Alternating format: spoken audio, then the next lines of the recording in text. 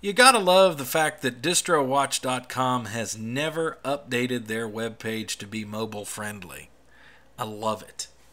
Greetings and salutations. Joe Collins here. I have got a little follow-up video to my last video where we took a deep dive into Debian without any net. Nothing. I didn't read anything. I did no research. I didn't do nothing. I downloaded it and I put it in a virtual machine and I tried to get it running, and what you saw in that video was exactly what I saw when I was trying to get it running. And that video generated a lot of comments, and so therefore I would like to answer a couple of those comments and expand on them a bit here.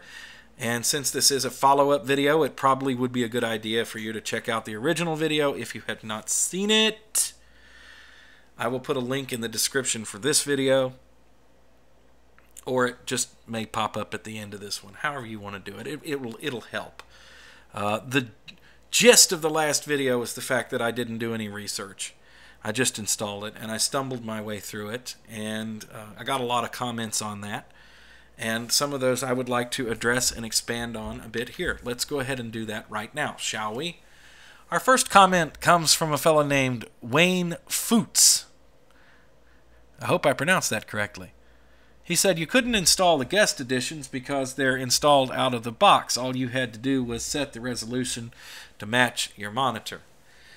Yes, it is true. I spent a great deal of time in that last video trying to figure out why it was I could not install the VirtualBox guest editions in the virtual machine that I had set up and installed Debian into.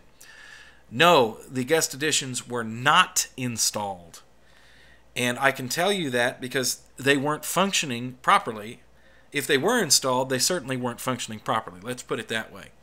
One of the main things that guest editions does is facilitate accelerated video from the guest through the host to the video card.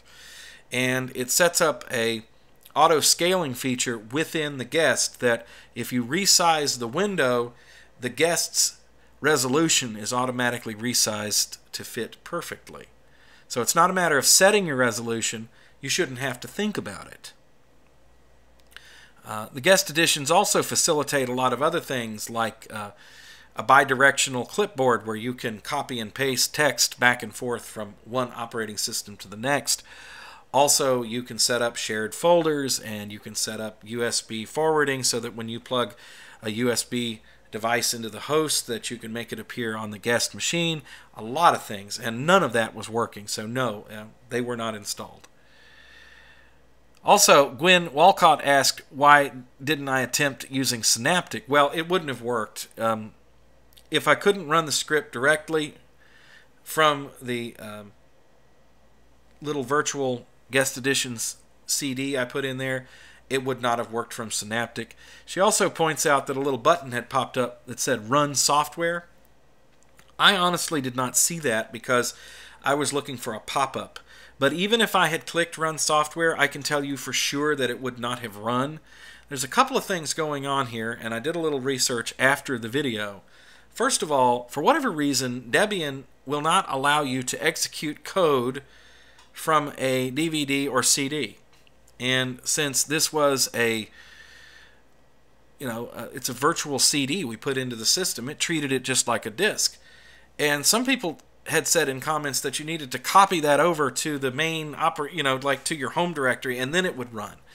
And some other people said, well, you could remount it into /mnt and then it would run. And that just leaves me shaking my head, wondering why it's set up that way in the first place. I mean, every Linux distribution that I have used over the last 10 years, you could at least get the script to run, and then VirtualBox would tell you that it couldn't install it for one reason or the other, which in Debian it would not have been able to, because with a net install of Debian, they don't put in the kernel headers, you don't get a compiler, there's no GCC, you're not getting the development tools, so you would have to go and install that first. Then you would have to come back and run that script, which would build that from source, and then put it into the system to make it work, because it has to build kernel modules. So it wouldn't have worked at all. None of it would have worked. And apparently that's just not real high up on Debian's list of priorities, is making their system run slick in a virtual machine. VirtualBox, by the way, is a standard. It's cross-platform, and those who develop Linux distributions really ought to think about making the VirtualBox experience as nice as they can, because that's where a lot of people, especially not in the Linux world, are experiencing Linux. That's how they're interacting with it. So don't make it hard for them. And in 2023, I really have to wonder why Debian is making it hard for people to run scripts off of CDs and DVDs, which, if you ask most people these days, is old technology anyway. I still have a whole lot of CDs, so I have CD drives in my machines, but that's another story for another video.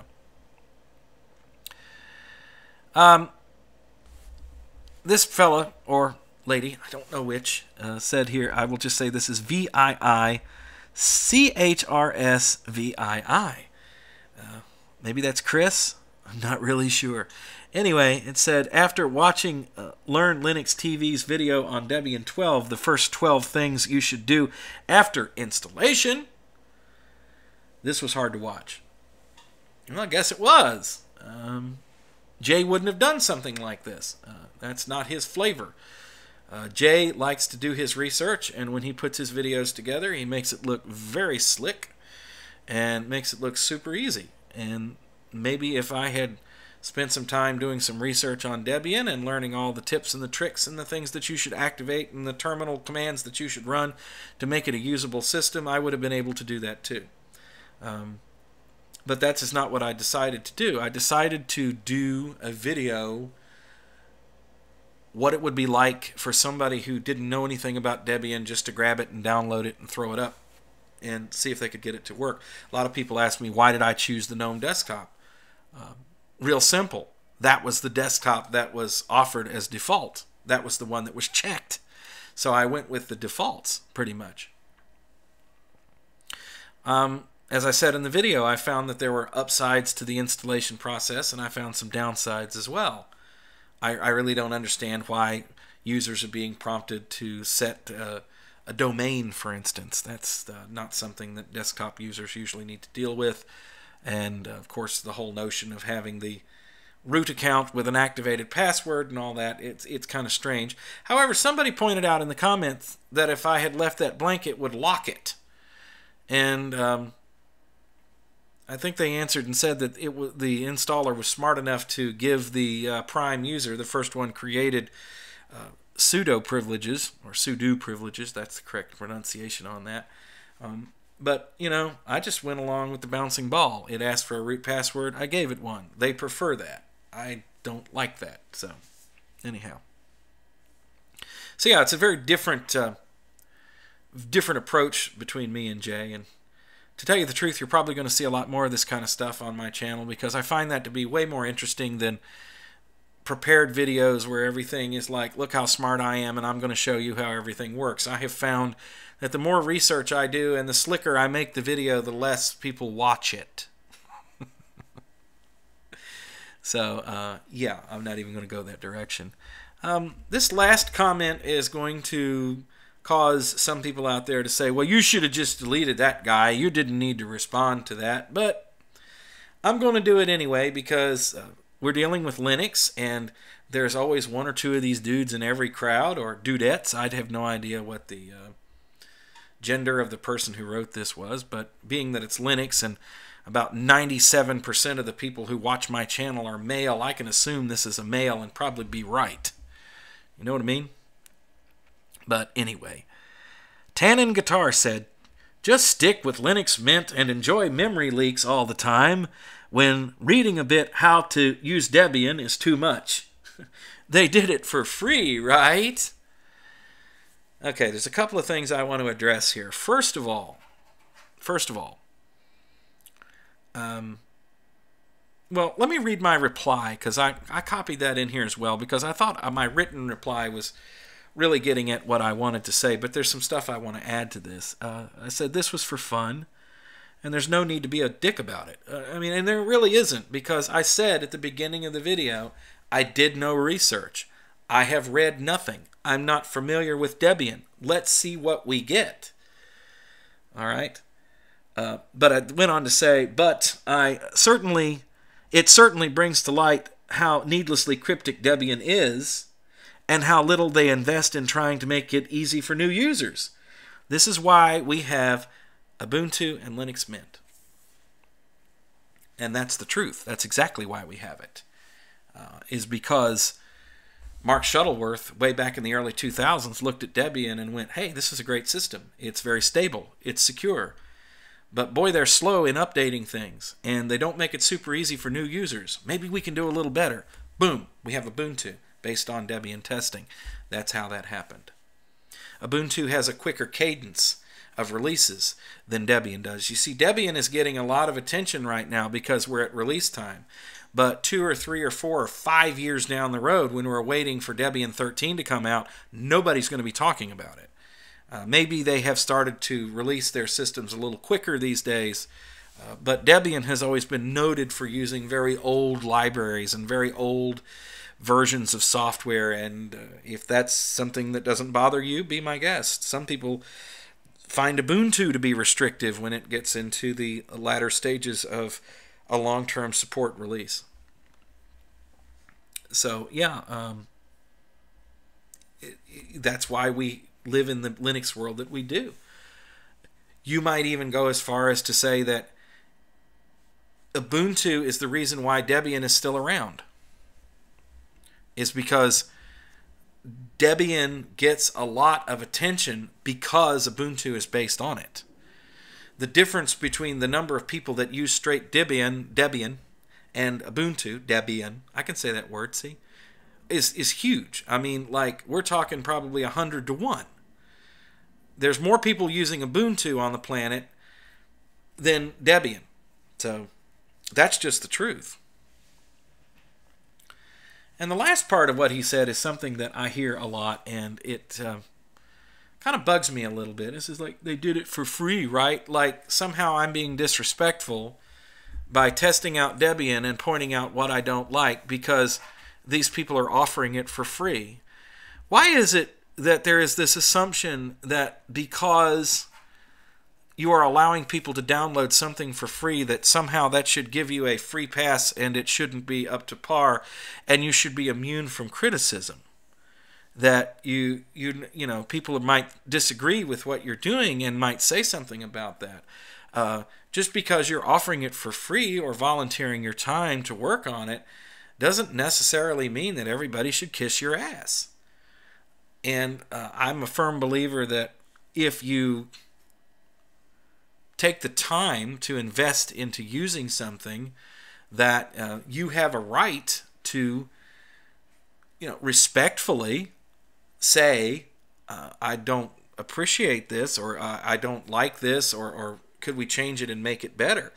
Now, I will agree that anybody who goes into the forums for any Linux distribution, which are usually run by people who are volunteering their time to help others, and they come in with a negative attitude and be like, well, this is crap and it doesn't work, and so therefore I'm not going to use it, or no, you need to make this right for me because I have invested all this time into doing this and it said it would do it and now it doesn't do it. If you go in there with that attitude, that's wrong. And that's when you really need to be aware, hey, you're not dealing with a corporation. This is not a product you paid for. This isn't Microsoft or Mac support that you're dealing with. This is a community of people working on a project, and you're going to get a lot further if you go in there being respectful and being honest and saying, hey, I'm new. I don't know what I'm doing wrong. This might be my fault, but I don't know. This is the problem that I'm having. If you do that, that's great. So in that case, yes, I agree. I mean, you should have the respect for people who are volunteering their time. But this thing that goes around about, well, it's free, so you should just, be happy with what you get and keep your... No, I don't agree with that at all. None. Zero. Zip. So I wanted to respond to those comments. And that was a good video. And yeah, expect more stuff like that out of me, because I'll tell you why. The one I did before that, where we talked about whether or not you needed a home partition while I sat there and played around with VirtualBox Man, that video did well. So, you know, I'm thinking this is how we're going to go in the future. And I have something I'd like to throw out at the end here, and that is talk a little bit, just a few moments, about life after Ubuntu. You know, the folks at Ubuntu, and if we jump over here to distrowatch.com, don't you just love the fact that DistroWatch has not updated their page at all to be friendly to mobile devices? I love that. I think it's awesome. You'll see over here, if you look all the way to the right on your screen, that we have the DistroWatch Top 100, which is completely unscientific. All this is the number of clicks on DistroWatch this distribution of Linux gets. That's all it is. MX Linux is sitting at number 1, which is based on Debian. And then we have Endeavour OS, which I'm not super familiar with. And then we've got Mint at number 3, Manjaro at number 4, Debian at number 5, and Pop! OS at number 6. How many of those are based on Ubuntu? Well, let's see. I'm not sure about Endeavour, but I know Mint is based on Ubuntu, Pop! OS is based on Ubuntu, and Ubuntu proper is 8. Linux Lite is based on Ubuntu. I'm just going down here and looking at all the stuff that's based on Ubuntu. KDE Neon is based on Ubuntu. Let's see, what else we got down here? PC Linux OS is based on nothing. They take no crap from nobody. They have RPM packages, but use Synaptic Package Manager to manage them. How cool is that? I really need to look into that OS a little bit more. That might be the next thing we look at. Anyway, if you look down here, a lot of these are based on Ubuntu. Somehow or another, they are in the Ubuntu world.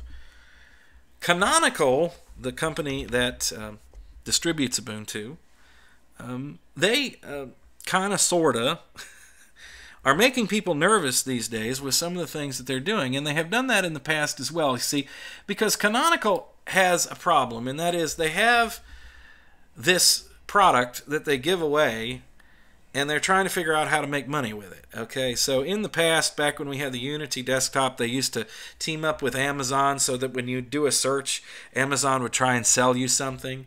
So if you wanted to open the program Bracero, for instance, which is a CD and DVD burner, you typed in bra, and what you got was advertisements for brassieres.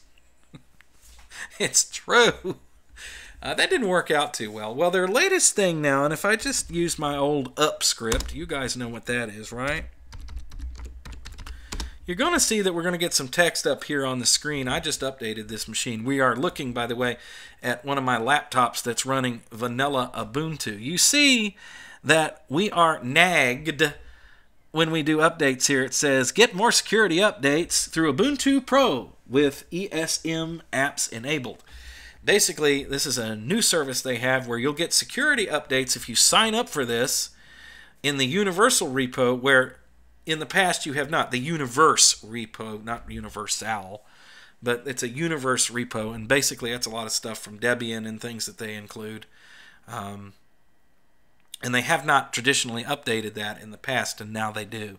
But you have to get on their list. I think the deal is that you get 5 licenses for free, but you see, you have to register your machine, which means that you're giving Canonical your information. I don't know how much of that is that you have to give them, whether you have to give them your address and phone number and all that crap, because I haven't looked into this, but this is making people nervous.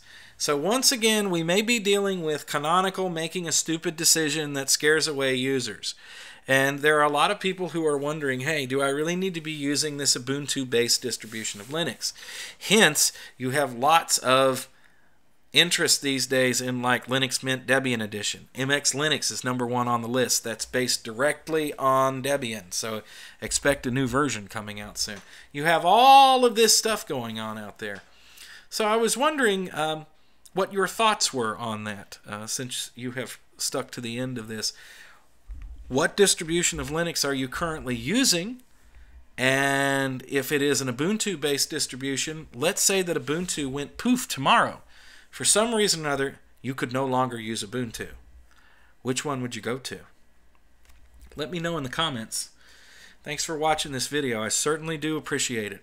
We'll do it again soon.